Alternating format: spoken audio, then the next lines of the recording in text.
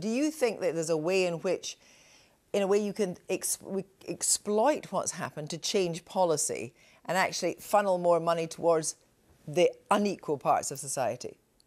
Well, absolutely. And, to be fair to the government, they are already taking unprecedented actions to try to protect people, to try to protect people's jobs and incomes. But the big gap, I think, are some that are most vulnerable. So if you think about the government's job retention scheme, which is an unprecedented intervention, its support to self-employed people are really needed measures given some of the underlying inequality in the country.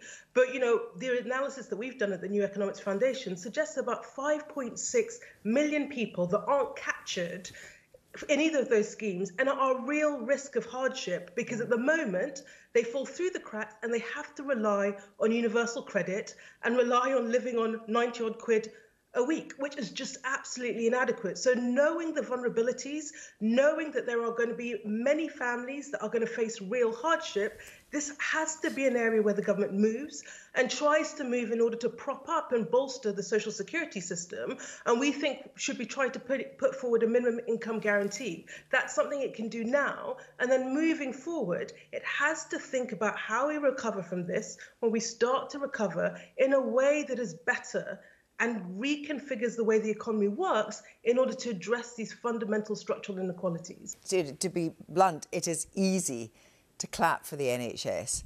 It's much more difficult to make people pay for it. It is, but I think it's moments like this, moments of emergency crisis, that reminds us why we have a National Health Service free at the point of use. And, one of the sort of tragedies of this is that we have underinvested in our health service and social care for well over a decade. And it's made us more vulnerable as a society. So the reason we club together in order to fund these collective public services is that it makes us all more resilient. And it's at times that are hard that you remember that. So I hope one of the things that does come out of this is a sense that actually we do need these critical foundational services, and we've got to be willing to invest in them so that they're there to protect us, they're there to take care of us.